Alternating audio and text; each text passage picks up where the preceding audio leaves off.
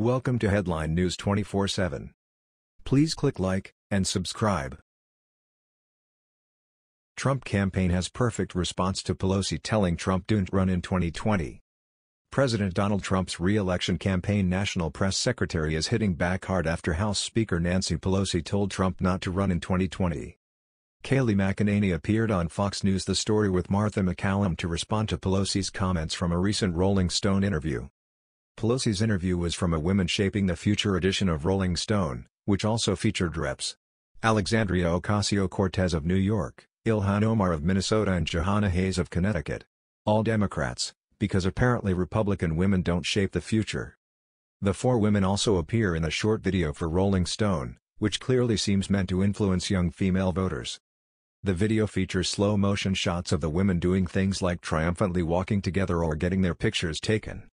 The montage is sprinkled with interview clips where the politicians discuss important issues, like what their theme songs are.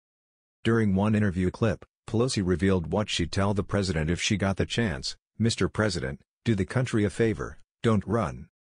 Besides taking it as a sarcastic quip meant to fit in with a younger audience, it's hard to know what Pelosi hoped to accomplish by telling Trump not to run. Is she scared that he'll win again? McEnany certainly thought so, dismissing Pelosi's message as pathetic on Fox News on Friday. McEnany told host Martha MacCallum that there is zero chance of the president taking Pelosi's advice. "I can tell you the president is excited for this campaign. He's geared up. He's ready," McEnany said. "I'm sure Nancy Pelosi does not want him to run.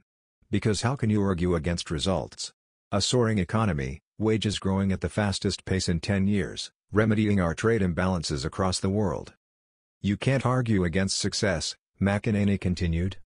McEnany also had some advice of her own for Pelosi, saying the House Speaker should spend less time palling around with a socialist and a congresswoman with anti-Semitic remarks and spend more time focusing on working with the president.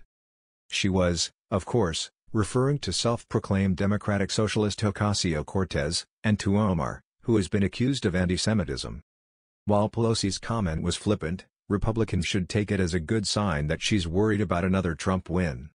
It also gave McEnany a great opportunity to champion the president's successes in office.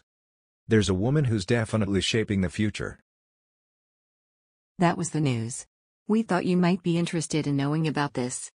Please click like and subscribe. Thank you.